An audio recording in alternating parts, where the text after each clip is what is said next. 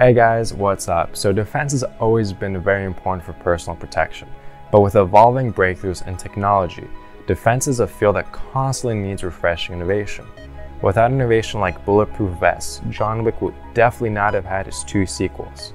And so in this video, we're going to be talking about the science behind why John Wick got his 2 sequels and why plastic was the main reason for it. So in this video, we're going to be talking about the history to get some context of body armor, the building blocks where we talk about the essentials for body armor, the deep dive where we take a look at what plastics really are, and the design where we can finally see how plastics are incorporated to design bulletproof vests. And at the end of the video, we're going to take a little glimpse into the future to see what kind of breakthroughs are just around the corner in bulletproof technology. It's history time! So in early human civilizations, tribes just used animal hide, which is leather, and so you use that kind of armor in the preliminary Minecraft stages. And then in ancient Roman days, armor was made from metal plates. The Middle Ages then took this concept further by coating the entire body in either chainmail or metal plating. Guys, think of the classic knight armor suits. That's what I'm talking about. But there was definitely some negatives to this. So the chainmail was about 30 pounds, which is pretty heavy. And then the whole armor bodysuit was like 60 pounds. So just remember though that in any body armor, there's an unbroken direct relationship between weight and safety. Chainmail, for example, was way lighter compared to a knight's body armor, but small swords and sharp arrows could pierce right through it. So what do you do when you want an impenetrable metal armor back in the Middle Ages? You just make it thicker, and that makes it heavier. And the knight's armor was a beast for its time. The shape of the armor deflected most arrows that shot at it. Its inertial mass was enough to eat most hits and brush it off like it was nothing. And it was thick enough that swords and arrows had a hard time piercing through it, even if they hit the right spot. And if somebody did succeed in penetrating that armor, they usually used a hulking weapon like a mace. But near the end of the medieval ages, firearms and cannons began to dominate, and people began looking for a solution, the bulletproof armor. But we didn't have much luck with creating that. There's a reason why the Civil War was the bloodiest war that America has ever been in. It's very important to remember one thing, right? So the problem in history isn't blocking projectiles, because we can always block projectiles by just putting a thicker metal sheet in front of us. The problem has been making an armor that can block projectiles while still allowing the individual to move around in it comfortably. It wasn't until the 60s when we finally figured out how to block bullets with wearable armor. Until then, and even now under high-risk situations, we usually use thick metal plates or ceramic tiles made out of alumina. And alumina is just like sapphire. That's what it's made out of. So now let's talk about soft body armor, because that's where we can use plastic. So soft body armor is body armor that's comfortable for an individual to wear.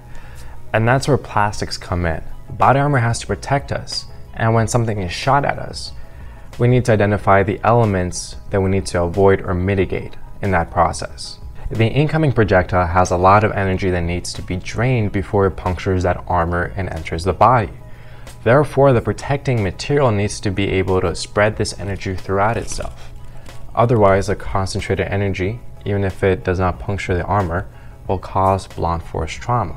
Well, for starters, we want soft material to make it comfortable for the individual to wear. So that's checkmark number 1.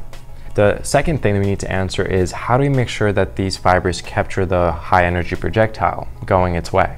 Well, what if we had a lot of them, right? So if we have a lot of fibers right next to each other to form a net, then the projectile will get caught the same way that the net catches a soccer ball. But then how do we make sure that these fibers absorb that much energy if we can't glue them right next to each other, right? These fibers are really small, and there's not like a Scotch glue that we can use to plaster them together. Well, how about we take that net analogy one step further, and we interlace the fibers together like a soccer net. That way, the fibers are in a secure position, and they are able to form together when a projectile makes contact. And this causes the force to transfer uniformly. And that's actually what bulletproof fabric is. Just long strands of fiber interlaced to form a dense net, kind of like a soccer net. And that's how Kevlar works. And Kevlar is 5 times stronger than steel with the same weight. And Kevlar is plastic. So with all that being said, we want plastic in body armor because certain plastics are long enough to make nice fibers that can be interwoven, and the bonding tendencies that allow for a nice, strong hold. That is why we use some plastics. So just like Kevlar, any plastic that has these two properties can be very, very strong without weighing a whole lot, which is exactly what we want for armor that people have to wear. So now let's talk about the foundation. Let's briefly talk about how plastics are made. The raw material formation begins by separating the hydrocarbon chemicals from just natural gas, petroleum, or coal into pure streams of chemicals. Some are then processed into a cracking process. And here, in the presence of a catalyst, the raw material molecules are converted into monomers, which are just basic chains of hydrocarbons, such as ethylene, propylene, and butene, and a few others.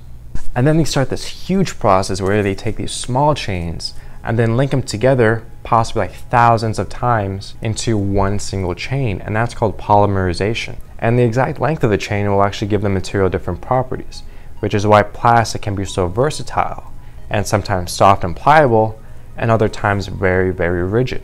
And now let's talk about the design. So the versatility of plastics, like what we mentioned earlier, how different chain lengths can create different type of plastic properties, is exactly what we're looking for when we're making body armor and when we're making a net. Because with a net, we're able to transfer energy by involving all the strands in an impact. And to have that happen, we need specific plastic properties. But another thing that we need to worry about is how far the net stretches while it tries to slow down the bullet. The bulletproof net can't deform too much, because if it does, like a piece of cloth, when you push on it, then it will puncture the body. So we need to make sure that the strands are thicker. But how can we do that? How can we make the thin strands thicker? Well, what if we just twist the strands together? That way we can make thicker strands that have increased density and thickness. And then if you want to make it just a little bit more thicker, how about we sandwich those thick strands of plastic between two thin films of plastic, kind of like a sandwich. And so this would lessen the impact that the person feels by making the vest thicker, but flexible enough to where a person can wear it comfortably.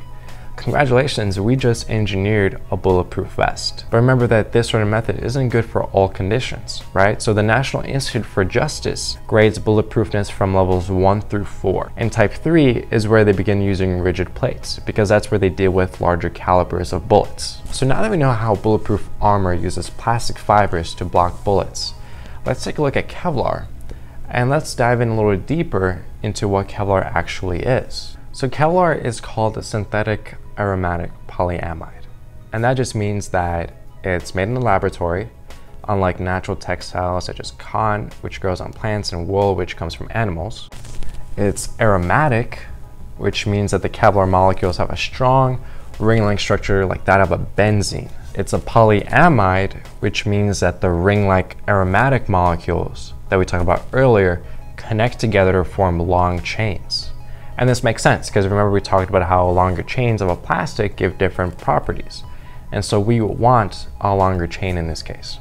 And polymer just means that it's made out of a lot of small chains of molecules called monomers. All right, so let's just say we made Kevlar in the lab. Does that mean that we're done and that we basically have a bulletproof vest in a test tube? Not necessarily. So we get Kevlar from a series of chemical reactions. That much we know so far. But what we haven't covered is how Kevlar's chemical structure naturally makes it form in tiny, straight little rods that pack closely together, kind of like stiff new pencils stuffed in tightly into a box. But if we keep adding a lot of pencils in there, what's going to happen is that these pencils are naturally going to start falling, and then they're going to get disorganized, kind of like if you shake a box full of pencils. And so what happens with Kevlar is the exact same thing. Individually, they form straight rods, but if you add a lot of them together, they get disorganized, kind of like straight pretzels in a container. So what we have to do then is we have to take that raw plastic and then turn it into a fiber by wet spinning it. That means we heat up that plastic and pour it through a spinneret, which is like a sieve. The chains that naturally line up together because of something we call pneumatic behavior. And so we finally, through this process, get the fibers to strain up and then interact with each other in the way that we want. And this gives us stronger fibers. Now let's take a look at this chart right here. As we can see, the more layers you have, the faster you need to fire a bullet to get it to penetrate through the Kevlar armor. In other words, if you want to protect soldiers against high-velocity rifle bullets, you're going to need much thicker armor than if you simply want to protect police officers against handgun bullets. And this is because handgun bullets naturally have a low velocity and therefore kinetic energy. And the principles that we talked about earlier also apply to things like bulletproof glass. Now, bulletproof glass is made out of putting pieces of plastic, a polycarbonate, in between panes of glass. Now, the glass gives a structural support, but it's brittle. It doesn't do very well in absorbing energy. And so the plastic is used between the layers to absorb most of the energy that is coming from a bullet. We may not have vibranium to sew.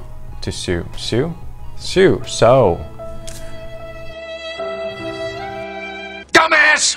We may not have vibranium to sew into our clothing, but we did come a very long way from the very first age of leather armor. You see, with further research into plastics and material sciences, we could develop an armor that could deflect bullets, or even obliterate them through contact. Researchers at North Carolina State University actually developed a metal foam that absorbs energy better than sheet metal due to its porous properties. Since bullets are unable to penetrate the material, they literally just bounce off. Not only that, but the force that the material applies to the bullets is enough to completely shatter them. Now, transparent armor and self-healing armor aren't that far off as well. Who knows? Maybe we'll even see a real-life Colossus in the future.